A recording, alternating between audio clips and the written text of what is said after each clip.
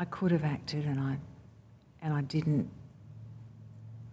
I was very concerned.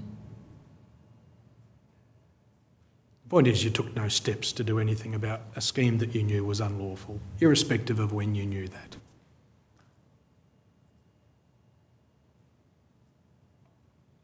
It was a scheme that I was worried that it was unlawful. I was worried that there was averaging occurring.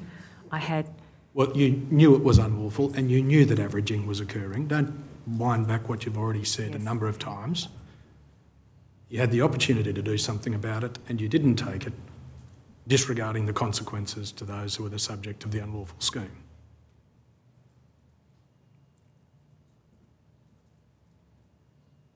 I could have acted and I didn't.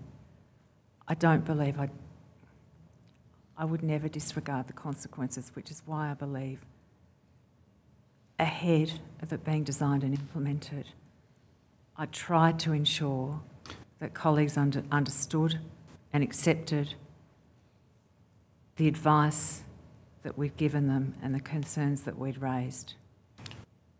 I'm not asking you about before the school was up and running. I'm not the slightest bit concerned with that in the parameters of my question. Sure. At the point that you knew it was unlawful and you knew averaging was being used, you did nothing, correct? You took no step to stop it. I took no step to stop it. You were in a position to do something about it as a Deputy Secretary of the relevant department. Yes. That means that you did that with actual knowledge of the consequences of the raising of unlawful debts on a large scale. I took no action. With that knowledge,